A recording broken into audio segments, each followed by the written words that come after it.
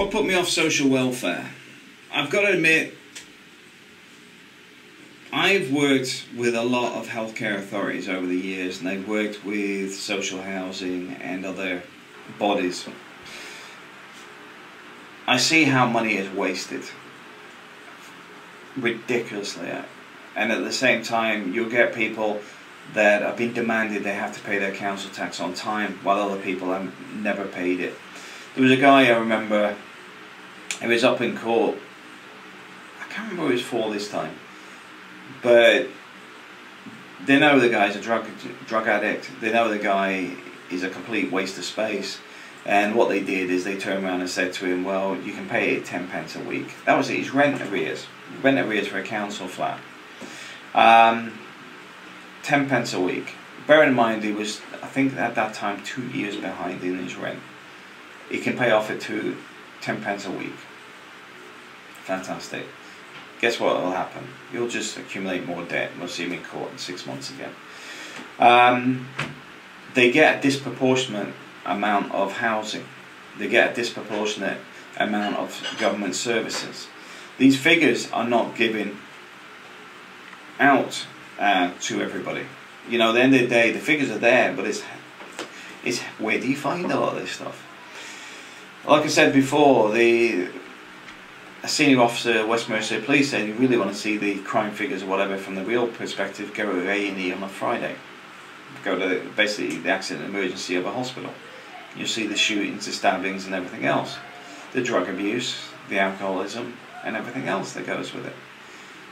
A lot of the resources are funded by state. Alcoholics Anonymous, for example. I remember an ex's distant uncle.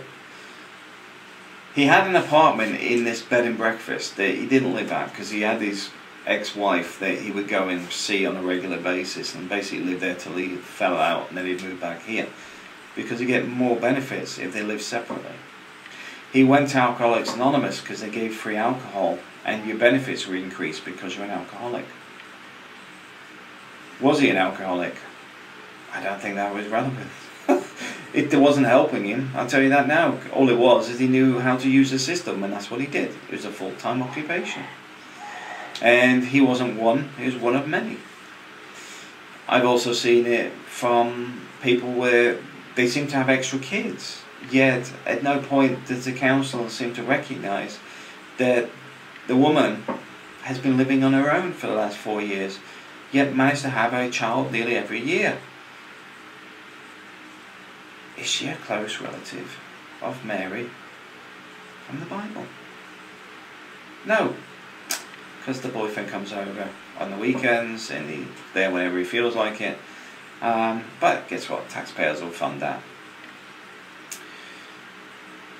Drug addicts destroying their own homes, another one. And then they're demanding things are fixed urgently, and you're getting their care workers, whatever, up in your face, demanding this poor individual, he's had a hard life, blah, blah, blah. Violence out. No, the guy's always been disruptive because he's a disruptive heroin addict. His problems are not that we are not fixing his house, because guess what? He destroyed it. He burned his name in the ceiling with a cigarette lighter. He has litter all the way through of beer cans that are nearly a foot high throughout the home. His problems are not the local authority. The problems are himself. And he's obviously not getting what he should get, which is dealt with his issues. Instead, they give him a house and say nothing's his fault. When I was in Brixton Prison doing a survey there, I found that there were support services all the way through. The ground floor of these wings, there were support services all the way through. Drug addiction, education, rehousing, rows and rows of them. How many victim support groups is there? I believe it's only one in the UK. The welfare state has encouraged these parasites to destroy society. It's allowed them to do it. It's assisted them doing it. There was a apartment that I was dealing with in Hereford where we're doing a clean out because this was going back to another. Well, the guy died and they were putting it back for somebody new moving in. So I was there doing the dealing with making sure it's fit for purpose. And I found a postcard. This postcard was the guy who'd gone to jail related to drug offences, and he got a 3-month sentence. And the postcard was joking about these idiots, which he was talking about his social worker and other people, because while he was in jail, they'd given him a new cooker, a new fridge, painted his entire council flat. What else did they do? Oh, there's a new washing machine there as well. New lighting, new curtains. Basically, they'd had a day trip at Argos and filled his entire house all brand new because this poor individual needed his care. Yet, in this postcard, you could see nothing but resentment because the postcard was for the guy upstairs. And he was laughing because he was coming out in 3 days. And he said, you know, they'd done this for him, they'd done that, and he was just mocking it to his neighbour, who was also another junkie. He come out, he was dead within 24 hours from a drug overdose. Was it worth investing all that stuff for him? Guess what? All that stuff has to be thrown out. Because the new tenant's not entitled to it, because it was for the junkie. That's where your tax money goes. Now you probably notice I don't get onto refugees and stuff, because the thing is, if somebody's got refugee status, it's very different to somebody that is destructive on their own accord. I have a real issue with people that do this stuff. I had a problem with a drug addict before. He actually posted syringes through my letterbox when my daughter used to put her shoes on for school.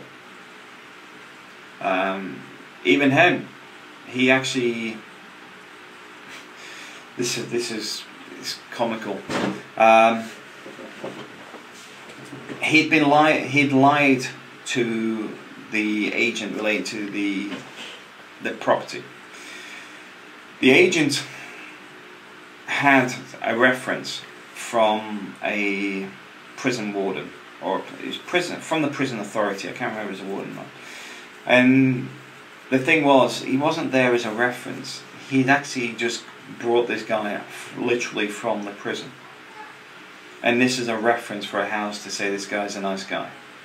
The guy had nearly 100 convictions before he moved to my area, because they'd moved him from some scum hole in Birmingham, where there's a lot of crime, a lot of drugs, etc., to give him a fresh start. He immediately started a crime wave. Now, you started to notice stuff disappearing, and the clinch thing for me was when he stole my tools from my car. Because at that time I was a carpenter in joiner, and he stole all my tools, so I couldn't work, because I needed to replenish my tools before I could work, because I was a contractor. So I'm at home, because I am now toolless, and he's put me out of work basically while I need to replenish my tools. And I started to notice strange occurrences, because normally I'm at work, so I don't see this stuff. This old Sierra pickup pulled up. It's got a brand new ride-on lawnmower on the back. And West Mercia Police, you can report the crimes online. So I said, oh, this looks a bit odd. The guy downstairs doesn't have a job. And then that went through. Then I found out there's a spate of burglaries in the area. Then I was talking to neighbours, and you start to see that he's been borrowing tools and things, torches and stuff, because the guy's been out burgling. And then I come across an article which actually said, I think it was 86 convictions. So he was just under the 100 at the time, but bear in mind he's over 100 now. So I started informing the neighbourhood to be aware of this guy. And at the same time, he was we had a note come through the door from my second-hand electrical shop at the end of the street. They said, I've come round to have a look at the fridge, the cooker and all this sort of stuff. So I contacted his landlord and said, who's the cooker and stuff downstairs? He says, I do, why? He's selling them all. Is that what you mean? He's selling them all. I've just had a note through the door from the electrical shop.